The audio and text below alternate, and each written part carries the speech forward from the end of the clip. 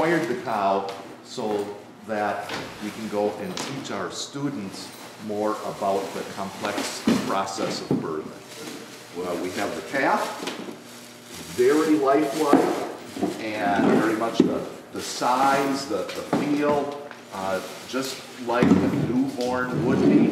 And so we're going to go through and teach people the different, basically the different positions that the calf can get into accidentally, and then how to get it so that for the normal birthing.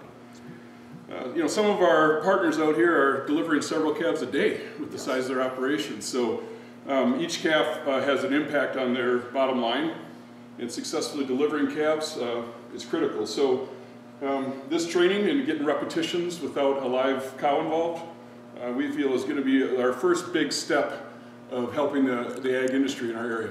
I'm excited for this cow, not only for the Marshfield campus and the Marshfield community, but for the opportunities that it could provide through our region and for all 4 mid-state campuses. It provides an opportunity to show these students what they may experience prior to being with a real live animal, which can get scary, so it prepares them for that. I'm just thankful for the opportunity that our board and our leadership team has provided us to have this high-level training.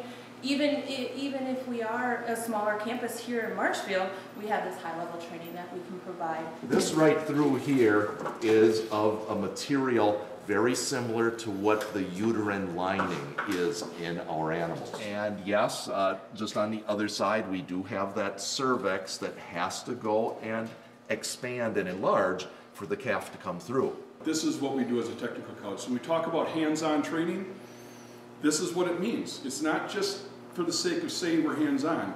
These are critical skills that no one is bringing to our area right now, and our producers are going to benefit from this. So it's an exciting day. Very exciting. Yes, it is.